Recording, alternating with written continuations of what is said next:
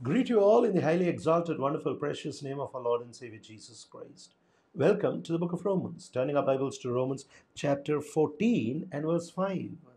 One man considers one day more sacred than another, and the other man considers every day alike.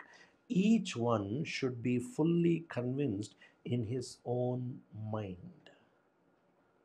Apostle Paul is now talking about days. What a practical book the Bible is. Because these were the disputes that were existing in the early church. Because the Jews, gave preference to Sabbath, that is Saturdays, and the early church were gathering on the Lord's Day, that is on Sundays. And in Gentiles, they had their own holidays, their own days of convenience, or their own religious days.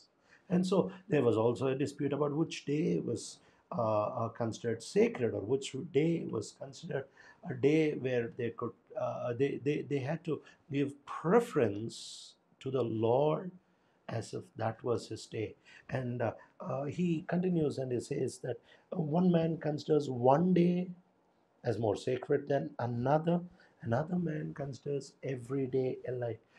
It's like he's comparing food.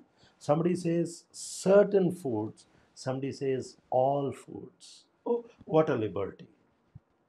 Apostle Paul was not bent on saying that it's only a Sunday, no, or it's only a Saturday, no. There is liberty here, there is freedom here, and we ought to very easily accept others saying that this is an opinion. You might have your opinion, and I might have my own opinion, and both can be true because there is no definite set mark in Scripture. So each one should be convinced in his own mind. But then this doesn't mean that you need to be loosely carried away by every wind of teaching. No, you need to be convinced for your own self. You need to be accommodating others. At the same time, you need to be convinced about your own self. So, when we come to the Bible, especially about non essential doctrines like eschatology, or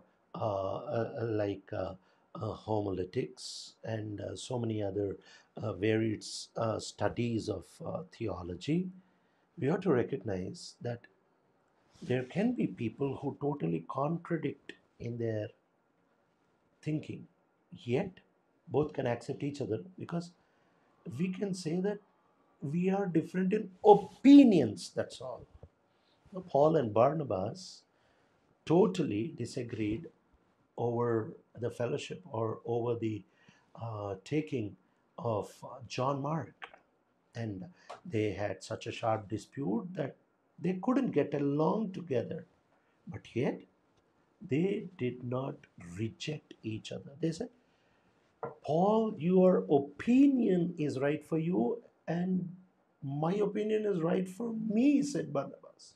And so both of them went in their own direction. But at the end, we see both of them united together in the person of John Mark. So we ought to recognize that we should have liberty. We should have a broad mind and a wide heart and very, very steady theology to be able to know whom to accept. Many a times we reject people over trivial issues that affects eternity. Food and stomach, days, times, all these are going to be burnt off one day. It's your soul that's going to remain forever. Never hurt the soul for something that is trivial, that is not really very important.